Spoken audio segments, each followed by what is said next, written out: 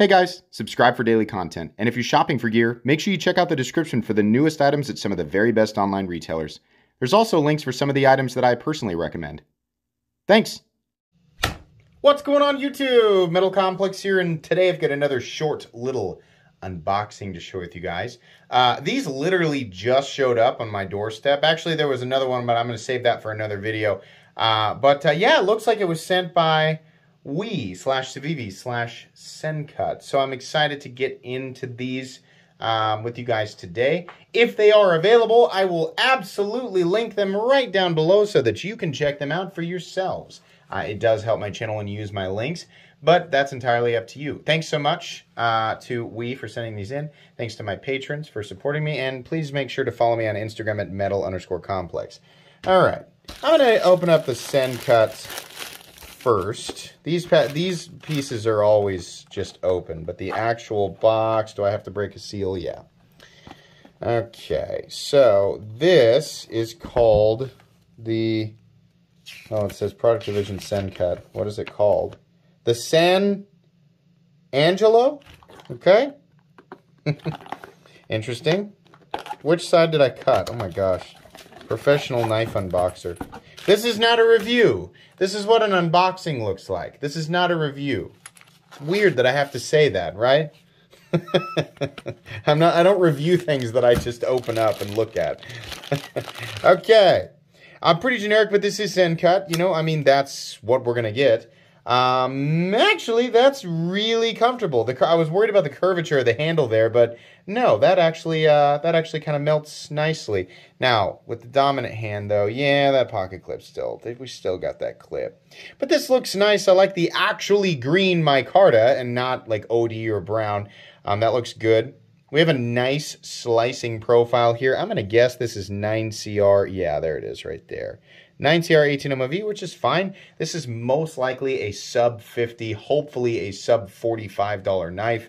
That's what I would expect. Action is very good. This is super simple, super straightforward. A little bit of a departure from what we generally see from Civivi/Sencut, which they're slowly turning into the exact same brand.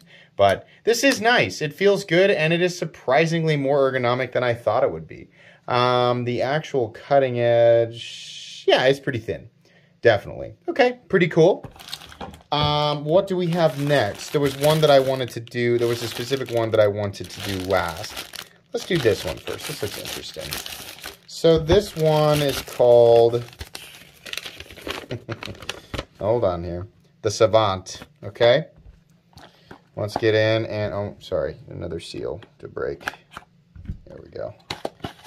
And the Savant. Let's take a look. See how we look here. We have another one of these. Kind of have... Okay. Yeah, so it's like it's a steel... I actually like the look of that. That's... I'm getting this stuff out so it doesn't focus on the...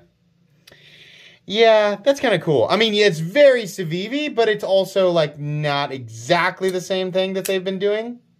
This is kind of nice looking. Is this Nitro V? I get a feeling that's what the steel is. Where are you? Oh, no, it's 14C. Is it? Can't see it. 14C28N is what the steel is. Okay. Yeah, this is actually pretty nice. I'm not the biggest fan of the wood. Action feels good, and despite this obviously being steel, oops, yes, it's steel. It's really not all that heavy. So hold on here, let's see. Yeah, a couple of different variations. If you don't like wood, they have simple, you know, black G10, and then they have Damascus, etc. Okay, so, yeah, okay, the Savant, that's actually kind of neat. I kind of like that. I really appreciate that they have knocked this area out and carved it. Like, a lot of these designers who do these big, you know, sort of long, straight profiles, they're like, nah, screw the access to the lock bar. I really want it to look perfect right here, so I cannot deviate from this straight line. No, not in this case. They cut this little area right here out so that you could access it, and that is greatly appreciated. Even though it's there, the flipper tab catches you pretty early. Yeah, it's right on top of the detent ball, or right as the detent ball starts to transition up to the blade. So if you can get it here, it's still, a little bit of a double clutch. Obviously, the remedy for that is to disengage it and sort of guide it with your index finger, then move your thumb and then close it. So, but if you like to do this, you're going to have to get your thumb out of the way before the blade drops down to your fingernail. Cool design, though. Do we have this? This clip looks better without the holes, but they're still doing this. That little bill there. So, cool knife, though. Interesting. Now, this is the one that I was the most interested in, definitely. Let's take a look here. The name of this one is the voltage. I don't know. If these are words, I don't use them in my day-to-day very much, so I don't know how to pronounce that. But this one, of everything that Civivi has been releasing here lately, I remember that one catching my eye during an episode where I went through Blade HQ's like coming soon inventory. So, let's see what we've got here. Good. It is. I was really hoping it would be larger. That is good looking. Yeah.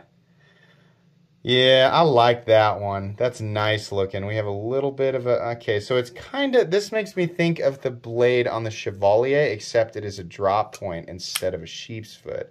We have a steel frame lock that is mostly covered by a very stylish G10 overlay, or we could call it scale, whatever you want. I really like how they finish the steel here. Is this? Yeah, it's like tumbled. For a second I thought it was orange peel. I was like, oh, you didn't, Civivi. You shouldn't have. But this is nice. Look how they transition here. This is really good. So this is probably going to be one of those. What do we got for the steel? 14C28N. That is beautiful. This is probably going to be one of those. The only thing that I'm a little fearful of is that Civivi's going to do that thing where they try to justify a really high price tag. I have not seen the price on this. If they can keep this guy, I would say at 70 or less, then yeah, I think this is really nice. I really like that. This is beautiful. And look at that. Are the stops garaged as well? Oh, yeah. Oh, yeah, I like that. This is cool. I mean, not like, is it like, something that looks a whole lot different than everything else? No, outside of like the way that they did these big, fat, like shadow boxing lines, no, not really. It's got really generic knife lines and a really generic knife profile, right? But we get that nice, fidget factor there.